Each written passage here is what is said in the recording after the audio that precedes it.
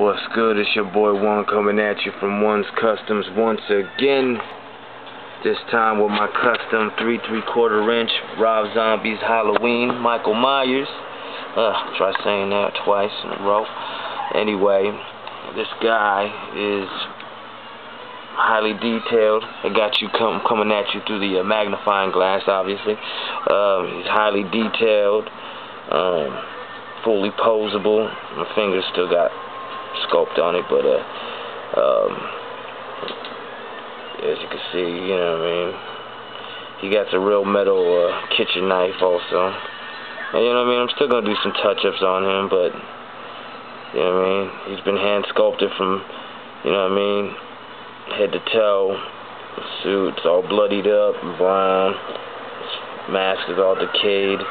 See his eyes, if the light hits it just right, you know what I mean, the eyes are black. I'm going to remove this right here. I just was playing around, see how that would look.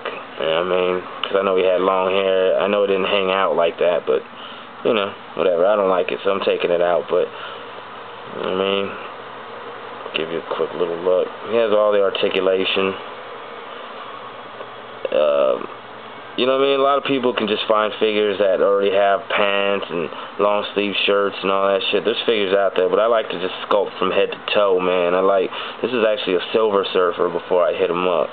Everything's been redone. Like I said, it's a real metal kitchen knife. Alright, so that's one figure right there.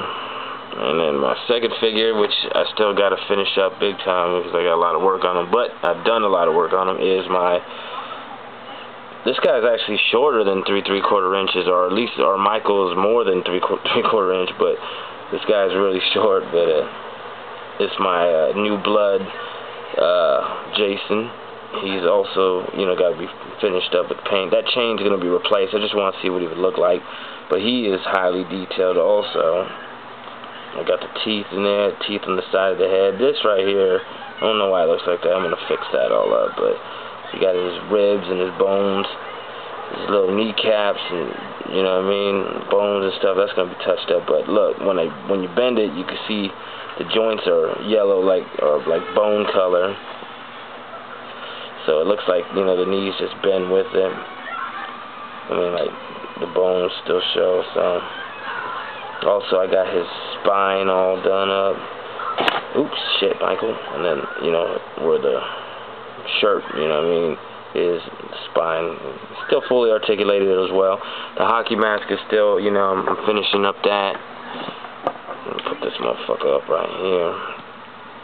But yeah, so he's coming along just fine. I'm gonna do a lot of accessories for these guys, but take a better look at this guy. I like this one a lot.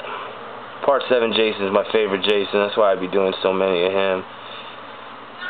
Yeah, I still got some touch-ups. See, there's holes in his pants where his flesh should be showing. I haven't painted all of it yet. But anyway, so yeah, One's Customs. Hope you guys like them.